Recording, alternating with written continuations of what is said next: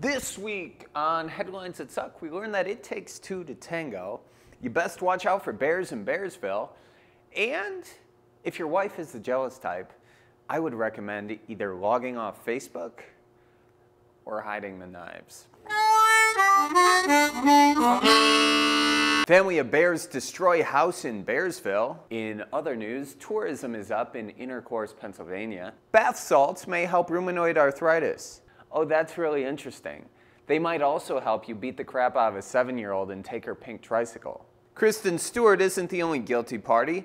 Director Rupert Sanders is just as wrong for cheating on his wife. Woman stabs husband over Facebook. Yeah, well, you know, it's one way to change your relationship status. Oh no. A pubic ready to act on genocide. Syria.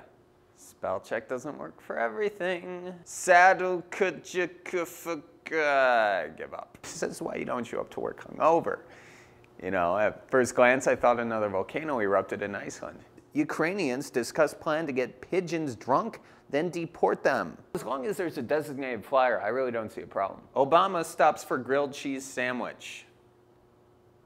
That is a Gouda story. Get it, Gouda? Anyway, we're done for this week, folks, but don't forget to subscribe to Headlines That Suck by...